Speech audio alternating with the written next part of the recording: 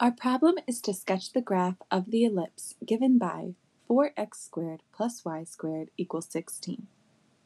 The first part of our solution is to put our equation in standard form as shown. To get our equation equal to 1, we will divide both sides by 16. Then we can simplify 4x squared over 16 to get x squared over 4.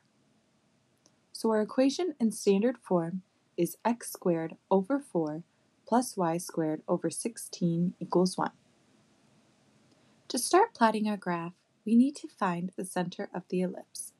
We can see here that h and k are equal to 0, so our center will be the origin.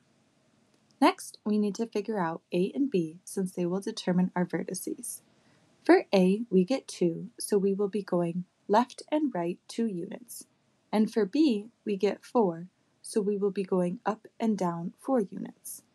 And now we can sketch our ellipse.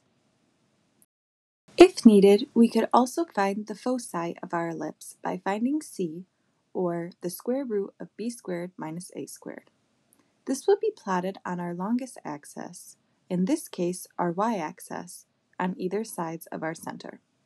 By plugging in our values, we get the square root of 12, or around 3.46 on either side of our center. And with that, our ellipse is finished.